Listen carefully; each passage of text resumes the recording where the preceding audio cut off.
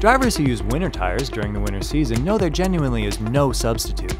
The considerable increase in capability through snow, slush, and on ice can help prevent personal injury and property damage, in addition to reducing driving times, tension, and stress.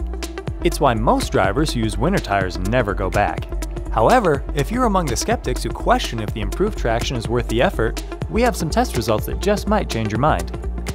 Modern vehicles pack a wide range of safety features, like traction control, stability control, and ABS. And many have optional or standard all-wheel drive. While many drivers believe these systems are enough to guarantee trouble-free driving through the winter's worst weather, in reality, advanced electronics simply allow the vehicle to make the most of the tire's available grip. They don't actually enhance traction in any way. And while all-wheel drive improves the vehicle's ability to get moving and up to speed faster, when it comes time to stop or turn, there's no advantage to having 4-driven wheels instead of 2. Your tires are the only connection between your vehicle's all-wheel drive and safety features and the road surface. And studdless ice and snow winter tires specialize in providing confident traction in winter's worst conditions. They utilize advanced rubber compounds and highly tuned tread patterns to maximize grip in snow, slush, and on ice. With their more broad focus, all-season tires have to sacrifice some winter capability for suitability in warm weather use and typically longer tread life. To see how much difference installing a set of winter tires can make, we use 2 identically optioned all-wheel drive vehicles, one with all-season tires and one with winter tires to conduct acceleration, braking, and cornering tests with a skating rink replicating the slippery intersections often encountered during the winter season.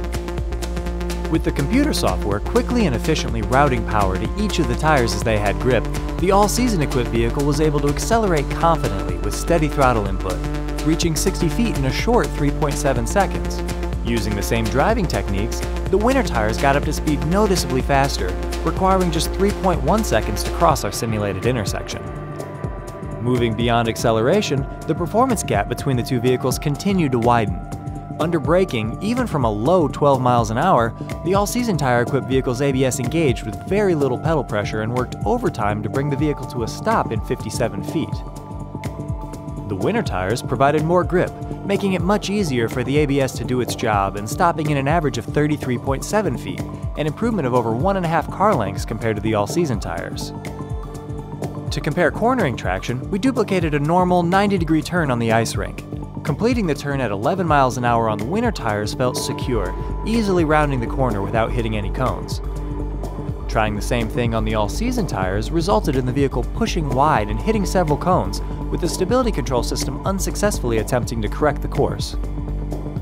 Even with the combination of all-wheel drive and the variety of advanced safety systems that come standard on modern vehicles, only winter tires can provide the foul weather grip needed to maximize safety and reduce driving times, tension, and stress.